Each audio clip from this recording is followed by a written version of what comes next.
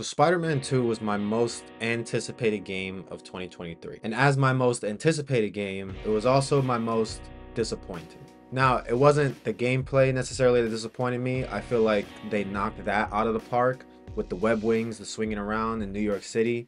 That was great.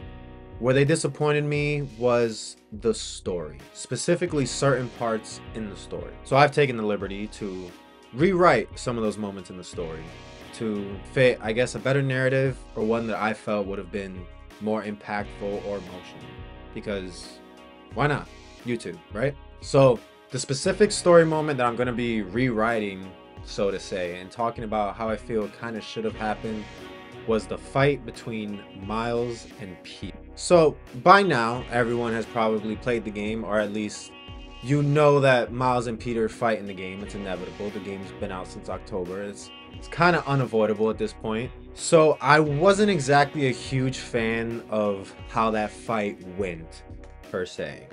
So the fight starts, you're Peter, obviously, in the symbiote, full rage mode, hunting down Craven because he's kidnapped Miles.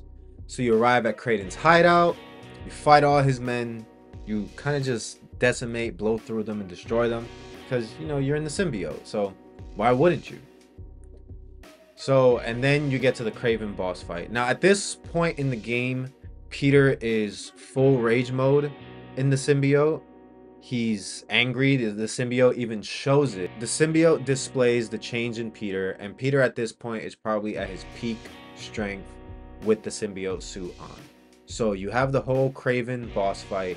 You get there, Craven traps you, you know, all that good stuff. And you see that Miles kind of got his ass beat by Craven. Craven has him locked in the cage, and he's gotten his ass beat. Now, at this point in the game, this is where we start fighting Craven. The whole boss fight, you know, that boss fight was good. It was great. Played out how I felt, you know, it kind of should have. And then we get to the Miles and Peter boss fight. Now, at this point in the story, we get the perspective shift where we play as Miles, which that part I was perfectly fine with. That part I agreed with Insomniac doing that. I feel like it was good to have us, you know, get the perspective shift to Miles after kind of just playing as Peter in full rage mode. This way we get to see from Miles's perspective how it is to fight against symbiote Peter when he's lost control. So it gives us, the player, the opposite view to see Peter angry and fight against him. What I did not like and agree with was how, for whatever reason, Insomniac chose to turn the game onto easy mode for this boss fight. If you've played the boss fight, you know that this is by far the easiest boss fight in the entire game. And the game is not necessarily easy. There's certain moments in the combat where I've gotten my ass kicked. If you're just mashing buttons and you're not actually paying attention, dodging, parrying at the right moment, you can easily die in this game. This by far was it was just so easy. It was the easiest boss fight in the entire game, and probably the easiest fight in the entire game. You play as Miles and you just absolutely decimate Peter. Miles has all these abilities, which is perfectly fine. You know, he's a different type of Spider-Man, so he has these abilities. But Insomniac, for whatever reason, chose to make Miles a Mary Sue, where he is just handed everything in the game without really having to go through much to earn it or work for it. Now, there is moments in the game where Miles does have to earn certain things, but aside from that, he's kind of just given all these powers and abilities. He doesn't really have to do anything. He just wakes up and he's like, oh, I got this new power, I got this new ability. I don't know why they kind of chose to do that with Miles, because that kind of takes away all the allure of Spider-Man. You see, Spider-Man is a great hero. He's a great character. He's so relatable because nothing is easy for him. He's like the regular person. He struggles. He has issues. He struggles with money. He struggles with work. He struggles with school. He struggles with life. He struggles with time, trying to manage being a superhero and do all these things. And he struggles in his own relationships. That's what makes Spider-Man great, is that his struggles, and that regardless of his struggles, he keeps getting back up. But them kind of just handing everything to Miles and making him like the golden boy kind of takes all that away. So, one, this boss fight was super easy. And two, I did not agree with them having Miles defeat Peter. I feel at this point in the story, especially after Spider-Man 1, it made no sense. Now, at this point in the game, Peter has been Spider-Man for like almost 10 years now. He's a seasoned pro. He has combat experience, and he's been at it longer than Miles, and he's also older than Miles. So his overall combat experience and his physical strength is kind of way above Miles. Miles is still very inexperienced. Miles does have, the same abilities as Peter as well as his own, but it's the lack of combat skill and experience that kind of set them apart. So in my opinion, it doesn't really make much sense for Miles to be able to beat base Peter, let alone a Peter who's powered up by the symbiote. In my opinion, it wasn't really good storytelling. It was kind of just them once again, just kind of handing everything over to Miles, which didn't really make much sense. Miles still lacks the experience as Peter.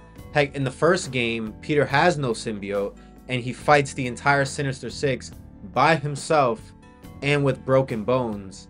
And in this one, somehow Miles, who couldn't even beat Rhino a year ago, granted, he's got more experience now, but he couldn't even beat Rhino on his own, is somehow taking down the man who just took down Kraven, who just decimated Miles.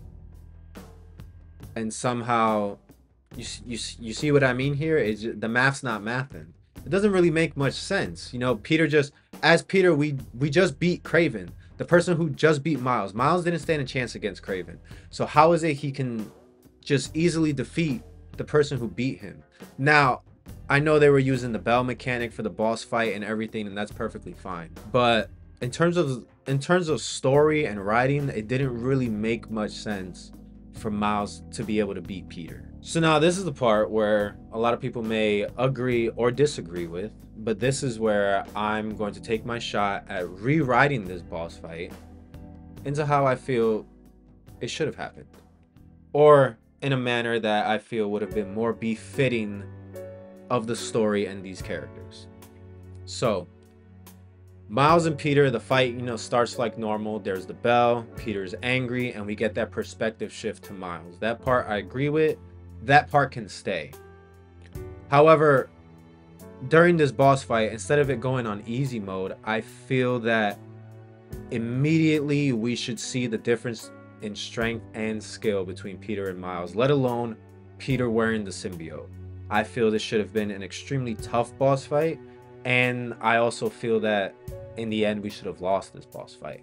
I feel, we fight Peter, we do the whole thing, we have the phases like they did in the game, but at the end of this boss fight, I felt we should have lost. This would have been a good opportunity for Insomniac to showcase how the symbiote fares against someone with the same powers as Peter, or who even has more abilities than Peter.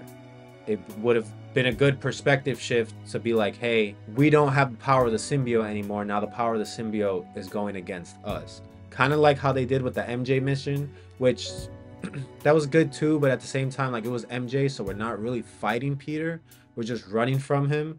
Even if Peter didn't have the symbiote on and say he was the type of person to just get angry at MJ, that whole scenario would have played out exactly the same if he just wanted to chase her down and hurt her.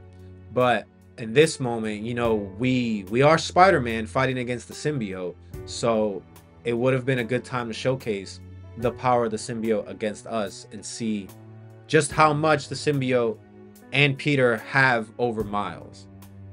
So I feel Miles should have lost that boss fight.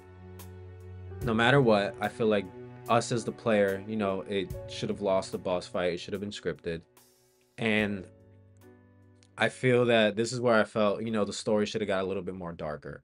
I feel that, Peter should have defeated Miles, and then he just absolutely starts wailing on him, just beating the crap out of Miles, like no holding back, just pounding on his face. And this is where, they could have tugged at our heartstrings. I feel like at this moment, when Miles is battered and beaten and bloody and lying on the floor in front of Peter, he could have spoken to Peter and say, Pete, you can beat this. I know this isn't you. You are my hero, Peter. You are Spider-Man. You are everything that I have ever wanted to be. And at this moment, Peter, I feel, could have come to his senses and gotten flashbacks to the first game. Because if you remember, the scenario that was going on here is the same exact scenario that happened at the ending of the first game with Peter and Dr. Octavius. Dr. Octavius was Peter's mentor. Peter looked up to him, and he was everything that Peter wanted to be. And now the roles are reversed. Now Peter is the mentor, Miles is the student, and Miles looks up to Peter, and Peter is everything Miles wants to be. And Peter, hearing those words from Miles, has the reality check that he has essentially become the same as Dr. Octavius.